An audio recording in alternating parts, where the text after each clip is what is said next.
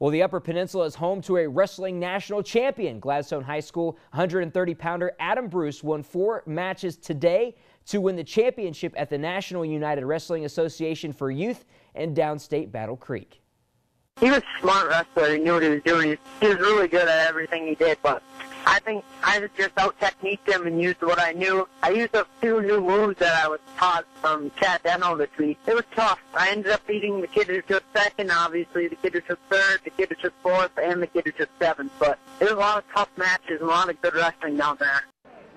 Round of 16, Bruce pinned Wyatt Fletcher of North Miami in 56 seconds. In the quarterfinals, Bruce beat Brighton Goring of South Bend, Indiana 4-0. In the semifinals, Bruce pinned Austin Wenzel of Tri-Valley, Ohio in 3 minutes 15 seconds. And in the championship match, Bruce beat Anthony Trudeau 5-0. In the middle school division, Escanaba's Caitlin Beaver beat her 2 opponents today to also bring home a championship trophy. You can visit us online at uppermichigansource.com. The Warriors won 72 wins. They have 72 wins. They didn't win 72 wins. They now have 72 wins on the season, which ties the Bulls' 95-96 record. They have 1 game left against Memphis at home on Wednesday night at 10:30 Eastern time. So if you want to see history being made, there's a chance of seeing it. Awesome. The belt thing is too funny. I can't. Absolutely hilarious. What a good way to go out, huh?